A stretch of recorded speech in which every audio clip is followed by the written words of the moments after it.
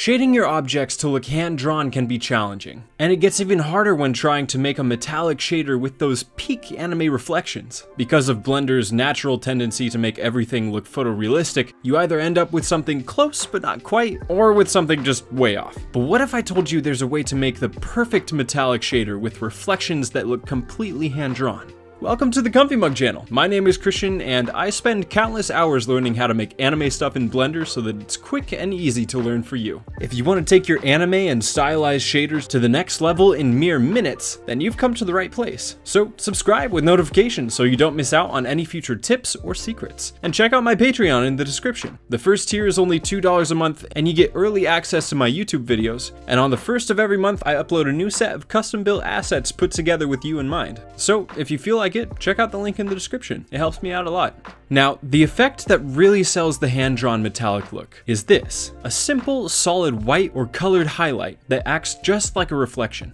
I had a whole thing written on why reflections work the way they do with mathematical theory and scientific evidence to back me up, but I'm just gonna assume you've seen a reflection before and we can get into the good stuff. So to start off, I have a sphere and a modified cylinder with a few loop cuts to define the edges where the reflections will really pop. I also have Node Wrangler enabled in my system preferences. If you don't have that enabled already, you probably should, because it makes navigating the shader editor a whole lot easier. And speaking of the shader editor, I have a basic cell shader already set up, which, if you don't know how to make one, I have a really quick tutorial on how to make an easy cell shader that can interact and react to different colored lights in your scene. So check it out if you like. Now, to add our metallic reflection, we'll want to add a bump map, glossy BSDF, shader to RGB, and a color ramp. Connect each node in the way you see on screen, changing the color ramp to constant and adjusting the color stops to look like this. Select everything and add a frame with Shift P, then press the F2 key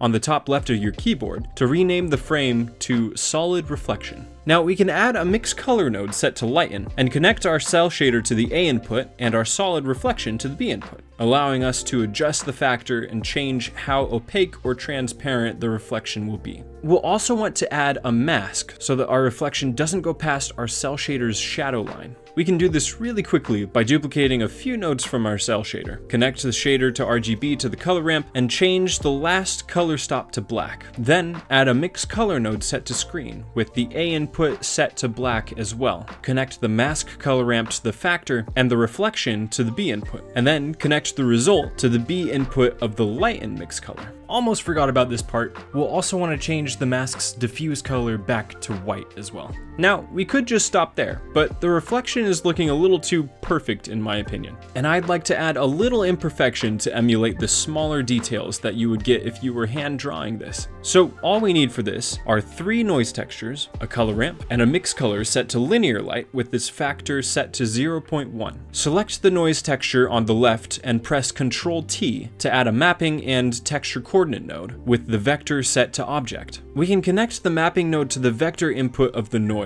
on the far right, and then connect the factor of the noise on the far left to the vector input of the middle noise. We can then change the settings of each noise texture to the settings you see on screen, and connect the rest of the nodes, making sure the color ramp plugs into the A input and the singular noise connects to the B input of our linear light. Then connect the result to the height of the bump map of our reflection and adjust the strength to about 0.2. Increasing the factor of the linear light will break up the flow of the reflection a little bit. The greater the scale of our singular noise, the more detail in those breaks. And to decrease or increase the amount of jagged threads on the edges of our reflection, we can mess around with the scale and detail of our middle noise. We can also increase the detail amount of our last noise texture to scrunch the current threads more together, and increase the scale to get a more swirly, organic look.